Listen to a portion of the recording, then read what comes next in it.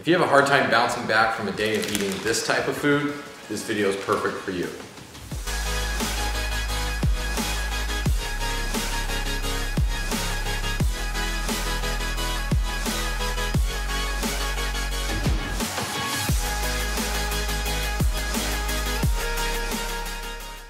Hey guys, what's going on? Shane at Shane Hubbard Fit. Thanks a ton for tuning in to today's video. If you are new to my channel, before you go today, don't forget to hit that subscribe button so that every single Wednesday you get a new video coming right to you.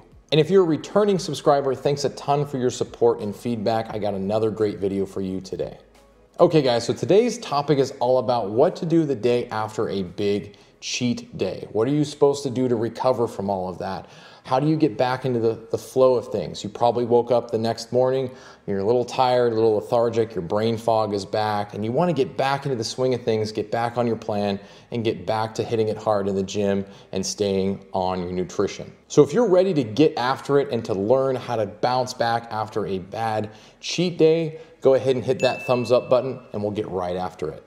All right guys, so the very first thing I want you to realize, and this is tip number one, I want you to realize that you need to throw away the shame, throw away the guilt, throw away any negative feeling you got from that cheat day or that cheat meal or whatever it is that you ate the day before, and realize that you can make up for it, all right? When you get knocked down, when life knocks you down, the only thing you can do is get up and try again.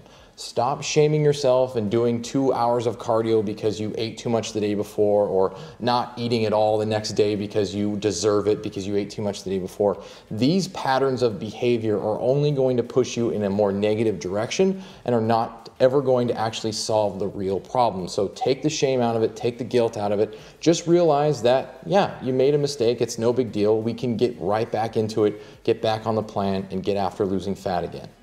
All right, and that brings me to tip number two.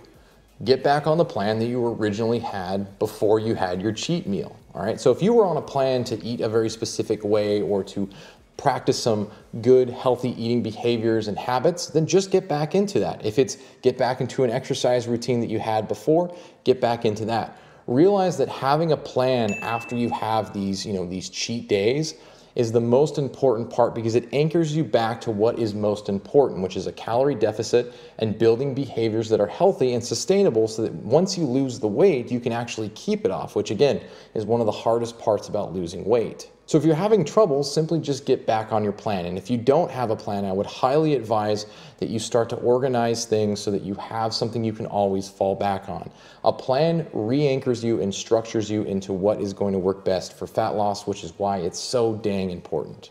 All right, tip number three is realizing that you're not actually fatter the day after, you're just bloated. All right. So a lot of times when we overeat or we eat, junk foods and we kind of have this cheat meal or this cheat day, we're typically eating foods that have a lot of sodium, a lot of carbohydrates, and those two things will make you store more water on your body. So let's say that you weighed yourself the day before you ate anything on your cheat day and you weighed 170 pounds, and then the day after you weighed yourself and you're 175 pounds. I don't know why you'd weigh yourself. You're just setting yourself up for disappointment. But let's say you weigh yourself and you're 5 pounds heavier.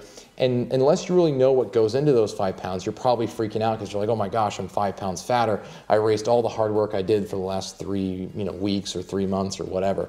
And that's just simply not true. You might feel fatter, you might even look a little bit fatter, but really what's going on is you're storing more water because of the sodium, you're storing more water because of the carbohydrates you consumed, plus you just ate a bunch of food and it's still in your digestive system and that weighs a certain amount. So it's not fat that you've gained overnight. It's simply just water as a result of sodium and some carbohydrates. All right, tip number 4 is get some form of exercise the day after, whether that's going for a walk or getting a gym session in, lifting weights, doing something, but you have to approach it in a positive mindset, okay? Again, I don't want you going into the gym and punishing yourself with 2 hours of cardio because you feel like you need to make up for all the calories that you ate the day before. Again, that is going to just continue the cycle of negativity towards this type of behavior. And if we keep feeding this type of behavior, it's gonna be really hard to get over. So what you wanna do is come into it with a different mindset. I'm going to get a workout in that's gonna work good for me. It's gonna get me back into my routine. It's not a form of punishment. You're not focusing on how many calories you burn or anything like that. It's simply just to get the ball rolling, to get back that momentum and to empower yourself to really feel good about, what's going to happen the rest of the week and getting back on the plan that you originally had for yourself. All right, tip number 5 follows in the footsteps of tip number 4, which is you have to approach it from the right mindset, all right? Now, if you're gonna do tip number 5, like tip number 4, you have to think of things positively. You can't be thinking of this as a way of punishing yourself. And tip number 5 is implement some intermittent fasting. There's nothing wrong with intermittent fasting, but if you approach it from the mindset of, I ate too many calories last night, I'm not gonna eat today, that's what I deserve, blah, blah, blah, and you start kind of going down this guilt and this shame cycle, you're only gonna make things worse. So when you're approaching an intermittent fasting day, the day after a cheat day or a cheat meal, what you wanna think of is, you know what, I had some more calories than I usually have. I'm not really hungry. I'm kind of checking in with myself. I'm not really hungry for breakfast, and you'll often find that you're not hungry because you either ate late or you had a lot of calories, and if you're in tune with your body, you won't really feel that hungry. So you'll just go, you know what? I'm not gonna eat breakfast simply because it's breakfast. I'm gonna wait until I'm hungry. And a lot of times that'll carry you to about lunch. Once you start to get hungry, you're saying, okay, body, I understand, I'm listening to you. Thanks, for, keeping me in the loop, so to speak, and just be grateful for the fact that you're getting your hunger cues back and you're gonna have your lunch or whatever you're going to do, and that's fine. So again, we're approaching it from a positive mindset, from a positive approach, and not trying to punish ourselves from, because we had too much to eat the night before.